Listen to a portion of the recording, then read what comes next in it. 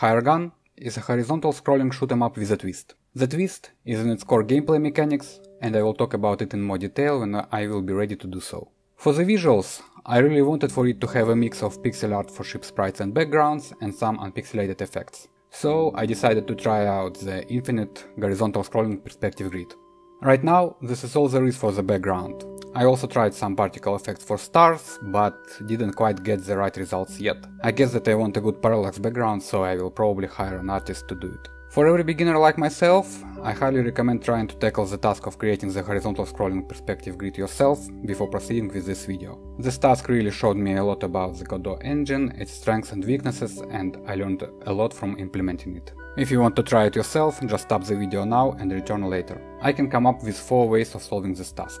Prerendered backgrounds, which is completely doable if you are more comfortable with After Effects or similar software than with Godot. The downside is that it is not customizable after it was rendered and cannot be changed in runtime. Shader.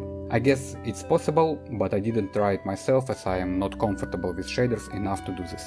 Draw function. It is possible to do it using the draw function, as I implemented this grid using it before switching to the current method. At first, I wanted to implement it all in one script, but I didn't find a way to animate the array of coordinates with tweens easily. So, if I would stick with this method, the final result would have the same base logic as the current one.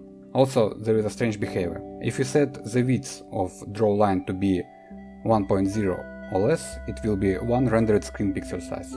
But if you set it to even 1.01, the one will become a game screen pixel size, and there is no between, or at least I didn't find it. Line2D is the method I stuck with. In the final version, I have a bunch of additional parameters to change colors randomly and so on, but the most basic parameters are Y offset. This is how much empty space in the center of the screen will be. Perspective. It is a modifier that I am using to give a sense of curvature to the horizon. Horizontal step. Basic step between the vertical lines. Width of the lines and the speed of vertical lines. There are also additional scenes created for it. The grid horizontal line scene is just a Line2D without any modifications. I just find it easier to work with prepackaged scenes. The grid vertical line is a Line2D with a tween to animate it. There is no need to animate the horizontal lines, so let's just spawn them. Create an instance of a grid horizontal line. By the way, the loader is a singleton that preloads scenes from a game. Calculate the current Y of the horizontal line. I don't actually know why and how this formula works, I just like the result. If there is anyone who would do it the other way, please let me know your method in comments. Then check if the current Y is still visible, and if it is, pass the parameters to the instance and edit it as a child. Now for the vertical lines. The timer will spawn Line2D nodes with 2 points. The first point, which is closer to the center, will be at the right edge of the screen, and the second point will be beyond the right edge of the screen. This, along with how often the new line should appear on the right edge of the screen, is calculated in the ready function. And then all the parameters just pass to the instance of the grid vertical line scene. When the new line is spawned, the tween starts. I use the interpolate method for the animation. In the interpolate method, you need to specify the object, the method name, initial value, final value, time, transition type, and easing.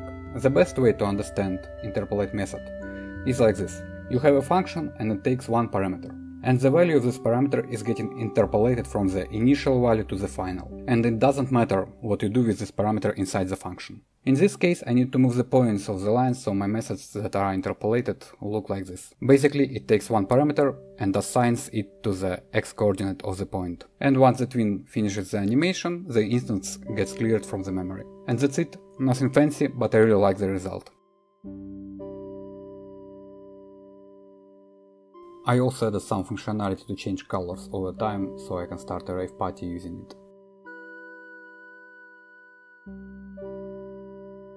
If you like this video, please leave a like, leave a comment, subscribe for more videos about Godot and game dev.